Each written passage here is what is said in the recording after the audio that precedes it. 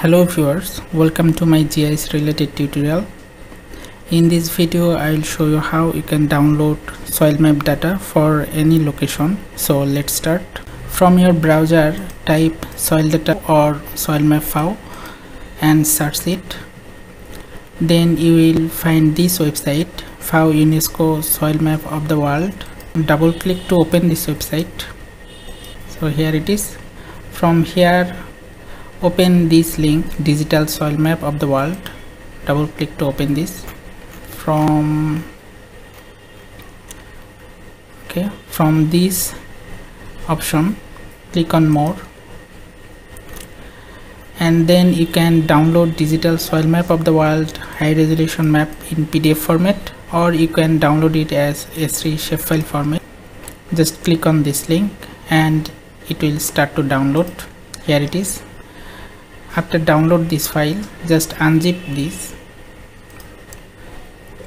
Okay, now you will find the shapefile of that soil map and also find metadata. Let's open this in ArcMap. In order to add that soil shapefile, click on this add data, then add. Now if it is your first time, you have to connect the folder. In order to connect that, just click on this connect to folder. Then you have to select that folder where you store your data. Here I already connect that folder in the soil folder .shapefile format. So here is our soil map. Let's go to the properties to see the coordinate information. In the source file you will see that it is in WGS 1984. Here I already defined this projection system. If you don't know how to do it, in the search bar just type this one, define projection, then open this option, then select your shapefile from here, and the coordinate system from here select this geographic coordinate system, and then go to world and then select this WGS 1984 and click on OK. It will define that CRS system for this shapefile. Now if you want to symbolize the data, click on this layer and go to properties. Then from symbology tab click on categories. Then from here select this one, dominant soil unit. Uncheck this one, then add all values, then apply.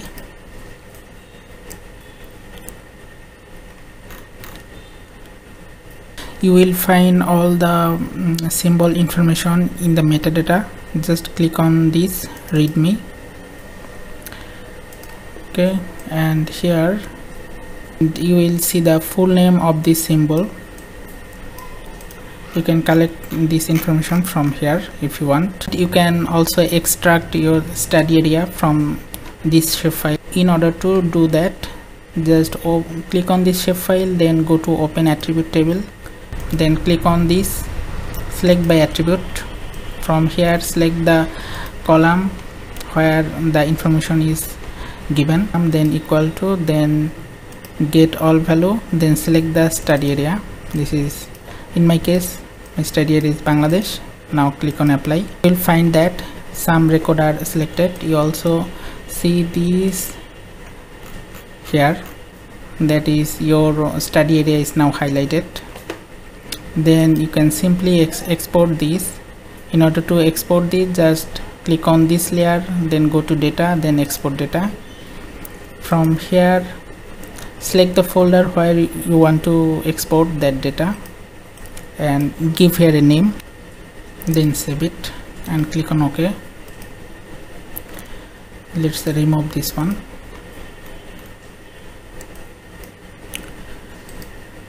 Let's go to the properties and symbolize categories, dominant soil unit, then add all value, click on apply. So here is our soil map of Bangladesh.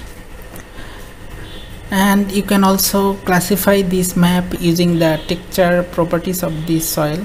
In order to do that, first symbolize this shapefile by using the sequence number,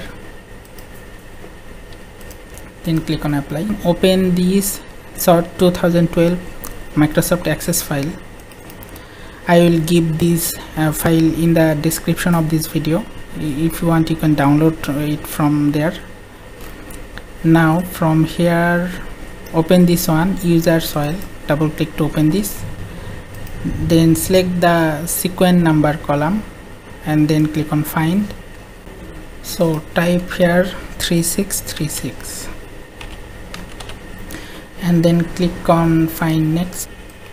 So here it is, and the soil texture type, it is sandy loam. You will also find some other information like shale, sand, rock in percentage. Let's copy this name, paste it here. So in this way you can classify your soil data using the texture properties of that soil.